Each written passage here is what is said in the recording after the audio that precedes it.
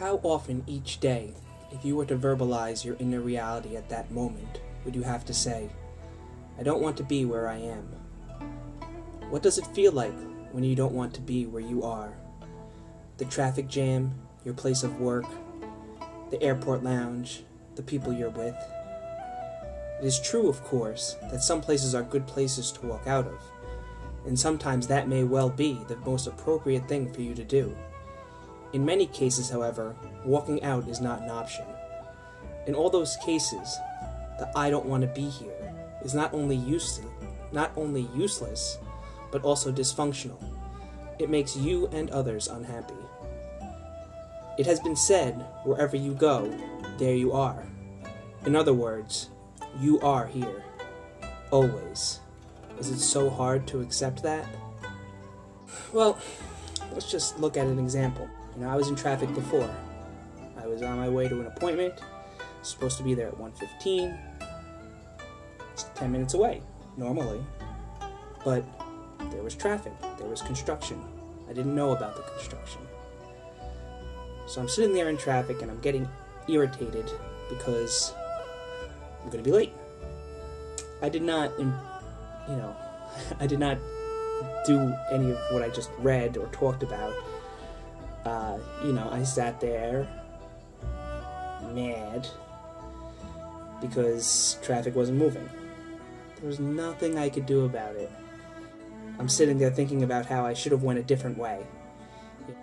I should have taken the highway rather than taking the side road. So I'm sitting there thinking about the different route I could have taken that would have avoided the traffic. Useless. I'm thinking about how I just want the traffic to start moving again so I can be on my way. I'm wondering what the hell is going on. Why are these people driving so slow? The bottom line is I'm thinking about all these things that want me out of where I am. Only thing any of these thoughts had to do with was not wanting to accept where I was at that moment. And kind of trying to rationalize in my head what could have been done.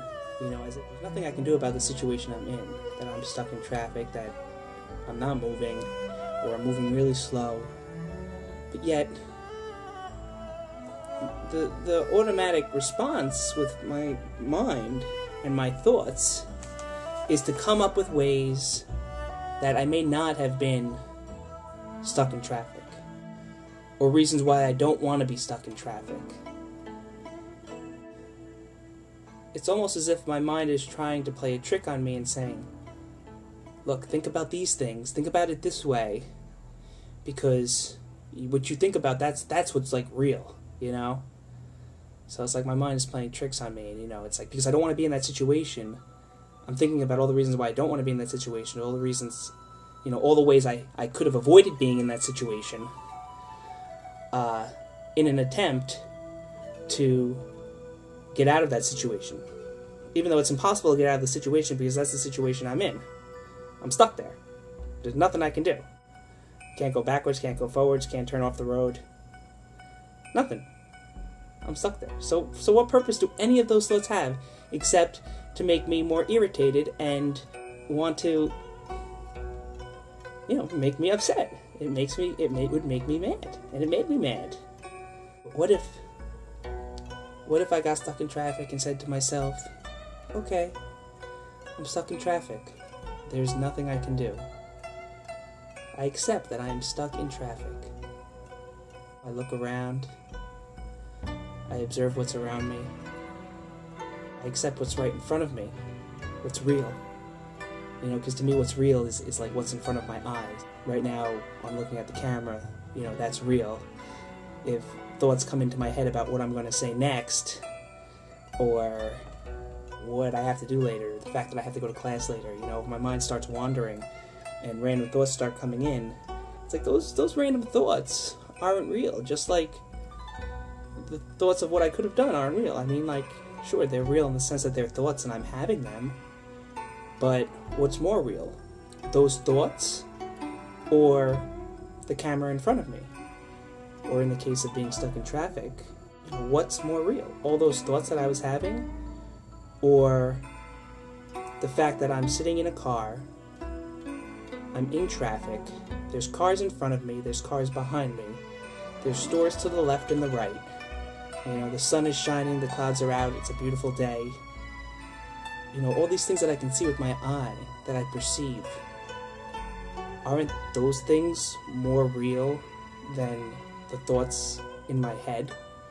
Because when I'm trapped in those thoughts as to what could have been done, or why I don't want to be late, or any of those things that I mentioned before, I'm not looking at what's right in front of me. I'm not perceiving where I am in that moment. So, I mean, it always comes down to being more present and living in the now, especially when I read stuff by this guy. But that's the way I see things too. Sometimes it's tough to see what reality is. And of course, all this stuff, you know, what's real, what's not real, what's real to me or what's more real to me, you know, that's for me. And yeah, I'm sharing that with everybody, but I'm not saying that that's for you or that you should see things that way. I'm just saying that this is how I'm looking at things right now. Because who knows? Later on today or tomorrow, I may look at things differently.